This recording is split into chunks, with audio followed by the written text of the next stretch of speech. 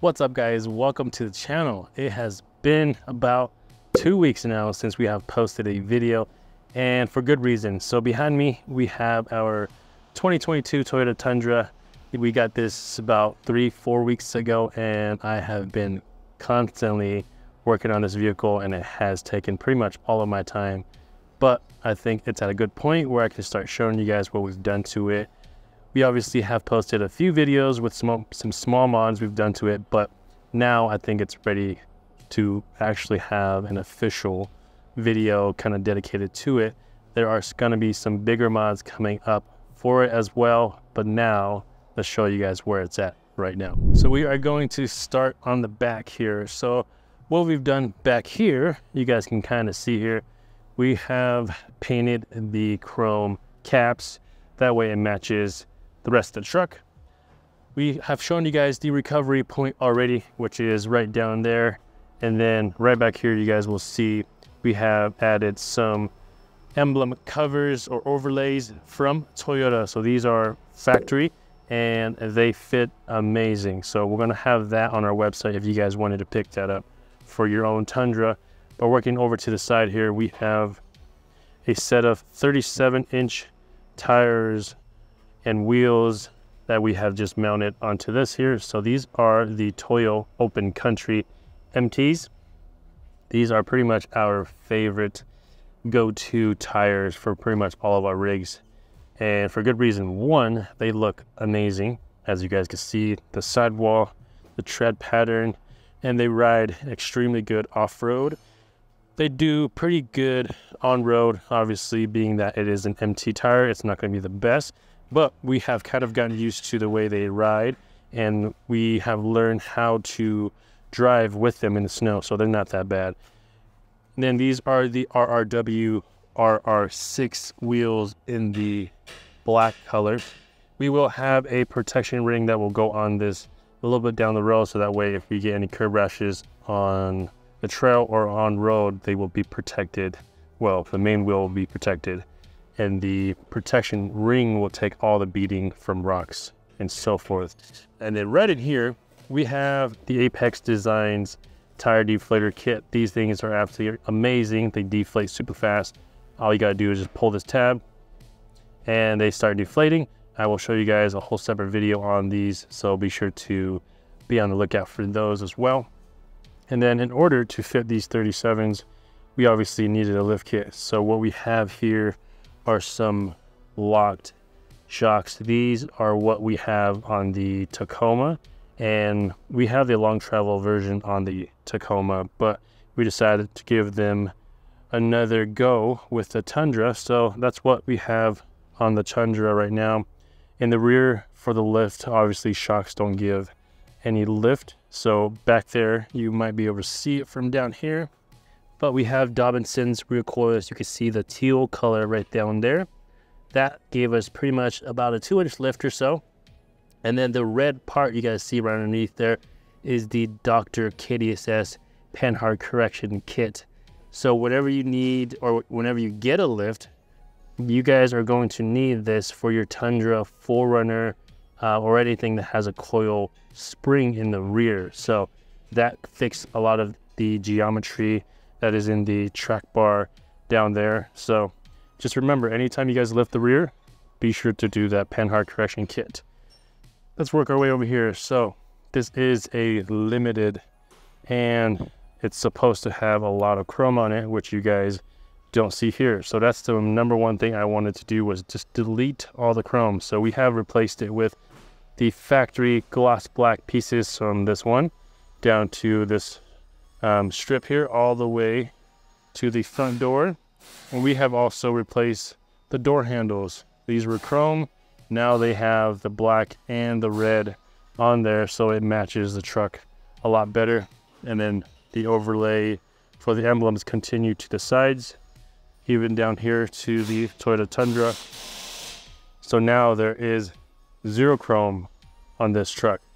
Obviously, there's a little tiny piece here in the turn signal, but that's kind of, you know, nothing we can do about that. But working our way to the front here, talk about the suspension one more time. So down here we have the same locked shock. So these are coilovers, so the spring is inside the shock, so that actually gives us, or allows us to give the front a lift. And then we have Total Chaos upper control arms to go with that setup. So what you guys see there is a 3-inch lift in the front, and the 2-inch lift in the back kind of gives it a perfect stance, in my opinion. So here's kind of what it looks like from the side view. But there were some trimming that we needed to do to allow these 37s to fit properly. So right in here, we chopped off a piece of metal that was down there. We might have to chop this piece off as well a little bit down the road. We're going to test the flex and make sure that everything isn't rubbing when we are fully flexed out or on the trail. So we're going to see if it rubs there, we'll chop that off. If it doesn't, we'll leave it. But for now, we have made the necessary trimming. So right here, you can kind of see this is where the liner used to go. It used to cover all that, and now it's gone. We also trimmed this part a little bit as well for clearance. So now you guys can see here, we have about 4.5 finger length in here, so that way we can properly stuff our tires in there if needed. And there is pretty much zero rubbing on road, but we just need to test the off-road abilities of this the setup. So the front, we also trimmed the fender liner right there. So normally the fender liner goes down a little further and blocks some of this back here. And then we also trimmed the front bumper cover as well. So in the front, we have exactly 4 fingers in the front. That way I know that we're not going to be rubbing in the front or the back. The other thing we have to worry about is this up and down. So we'll figure that out as well. And if we have any issues with that, we'll definitely make a video show you guys how to make the proper clearance for all that stuff. Now, probably my favorite part of this chrome delete process we were doing is what I call, or a lot of people call, the mustache. So this part, the shroud that goes around the grill, was kind of like a chrome, satin chrome color. So obviously we took that off, had it painted, and it looks way better. And while we had that off, we went ahead and installed the TRD Pro grill. This is also a factory OEM piece from Toyota. We are missing the grill lights, which Toyota is on the back order right now, so we aren't able to get those. But once we get those, we'll put those in and we'll have those on our website as well for you guys to pick up. But this grill looks way better than the grill that was on here before. Granted, it's a very similar grill, just the difference is this here, the Heritage Toyota logo, instead of just the oval that it normally is here. The biggest benefit, in my opinion, for this grill is obviously looks, and it allows you to run a 20-inch light bar, which we have in here. This is probably our favorite brand to go with, just because they are extremely bright and the quality is probably the best out there. This is the Baja Designs S8.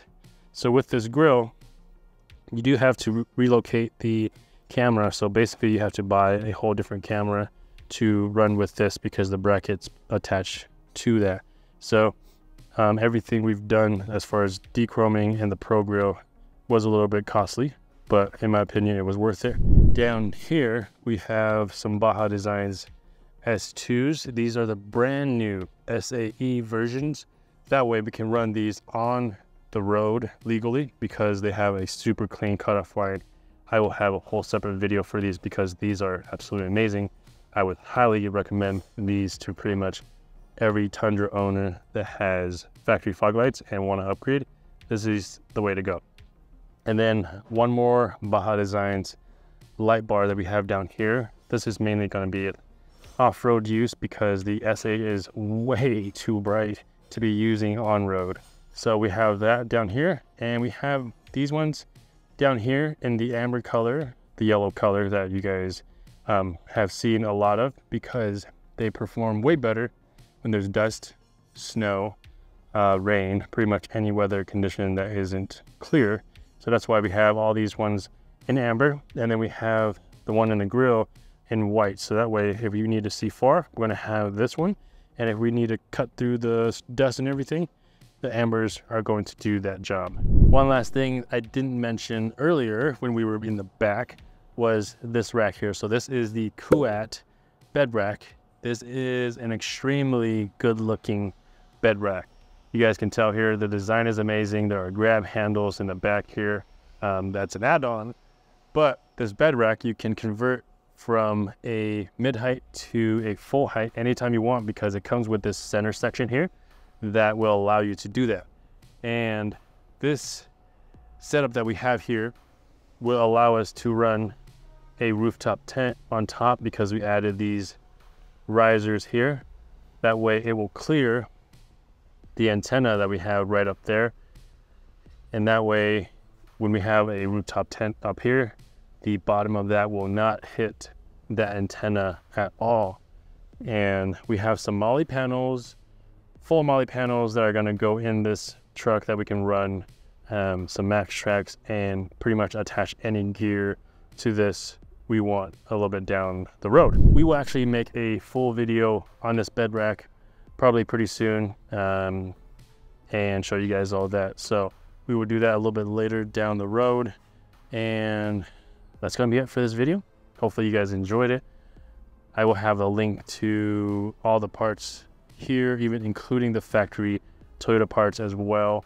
And if you guys are looking to do this chrome delete, which is kind of costly compared to wrapping it, let us know. We can get all the parts here. We can do all the installs here if you guys are in Denver, Colorado.